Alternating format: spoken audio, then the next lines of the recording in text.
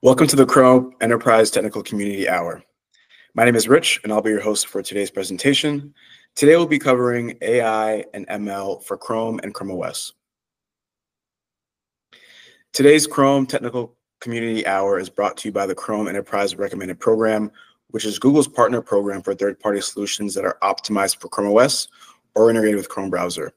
This webinar brings you the opportunity to engage with our team about new Chrome features and updates, learn some enterprise development best practices, and also get some insight on our enterprise strategy. Now I'll hand it over to Demian, our speaker, and he'll go ahead and dive into today's topic. Demian?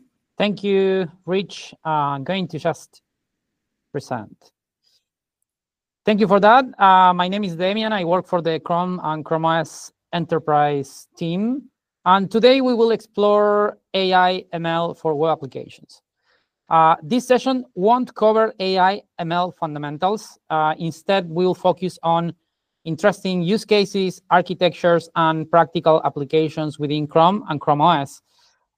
No prior AI knowledge is required. However, if you want to review some of the foundational concepts, including key terms and things like neural networks, you can check out this course by Jason Mays in YouTube.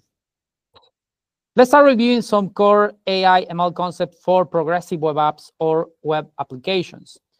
Traditionally, AI ML features are integrated into web apps by exposing server-side endpoints, allowing the app to consume them via API calls, such as with the Gemini API. While this architecture remains effective for a lot of use cases, it also comes with certain drawbacks. The first one is latency. Each server call requires a network round trip, adding delays. While this may be acceptable in some cases, it can be a deal breaker for tasks like real-time video manipulation, where low latency is critical. The second one is cost. While the computational costs for an API call related to inference are obviously much lower than those for training the models, especially if we are talking about large language models, they can accumulate rapidly, particularly under high server loads. And finally, users may be hesitant to send their data to your backend due to privacy concerns or lack of trust.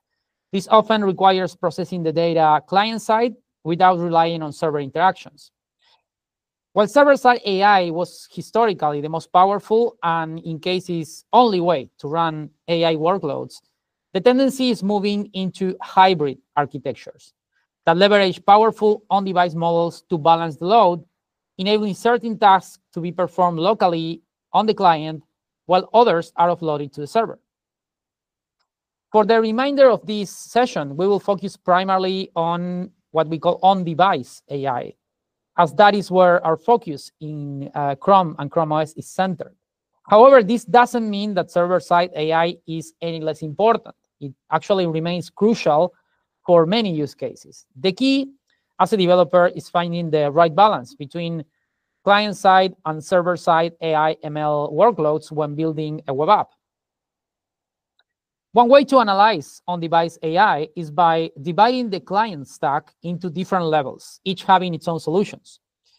For web developers, it is particularly important to understand the first two levels.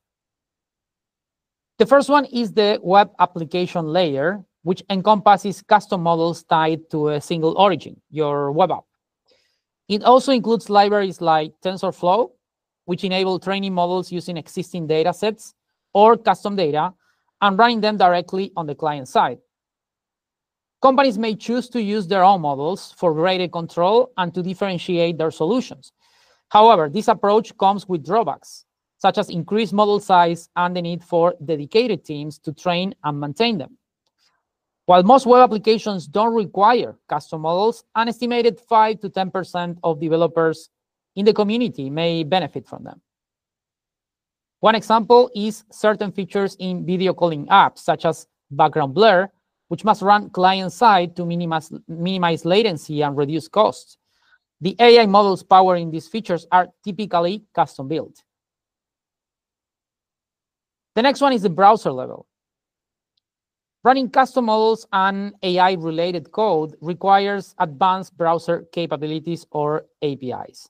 The first category of solutions includes technologies like WebAssembly, which enables native code to be compiled for the browser and executed with high CPU performance. And also there are APIs like WebGPU, which allow web applications to harness GPU acceleration. However, regardless of how much custom models are optimized, each web app must fetch its own model since it cannot be shared across origins. This significantly increases serving cost and can be resource intensive for users in terms of bandwidth and storage. On the other hand, developers have shared that they prefer to focus their efforts on building exceptional web applications rather than training the models. In other words, they prioritize feature development over fine-tuning models to fit their specific use cases. For that reason, Chrome is introducing the ability to fetch a single model that we call Gemini Nano that can be shared across origins and provides various functionalities through dedicated APIs. This approach allows multiple PWAs to share the same model, eliminating the need for each to fetch and build their own. The group of APIs exposed by the browser that use Gemini Nano is called built-in AI APIs. Let's review the available options we currently have.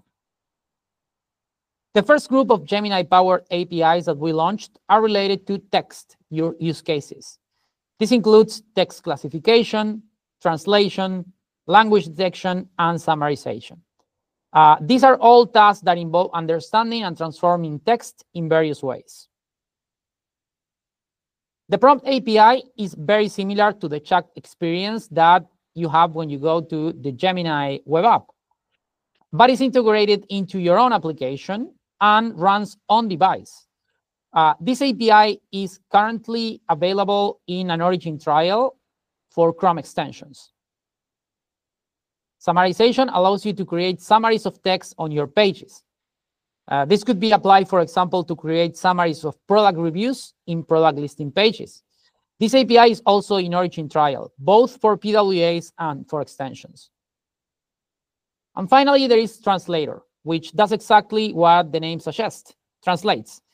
It's also available as an origin trial for PWAs and extensions. You can check out this link for more information on the status of each available API and instructions on how to apply for their origin trials. Or you can also go to the main site of built-in AI for Chrome at developers.chrome.com.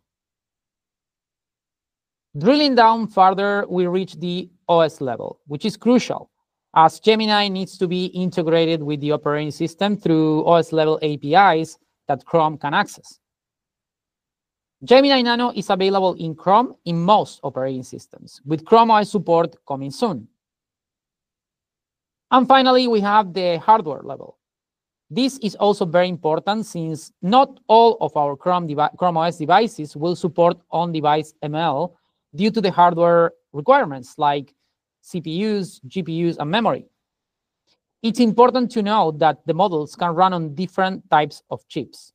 GPUs, which are the most powerful, but also the most resource-intensive. CPUs, which are also used for some AI workloads. And NPUs, designed specifically for this type of operations. NPUs consume less battery and enable more sustainable workloads. When it comes to our own devices, Chromebook Plus models will be the first to support the latest AI models and Gemini integrations.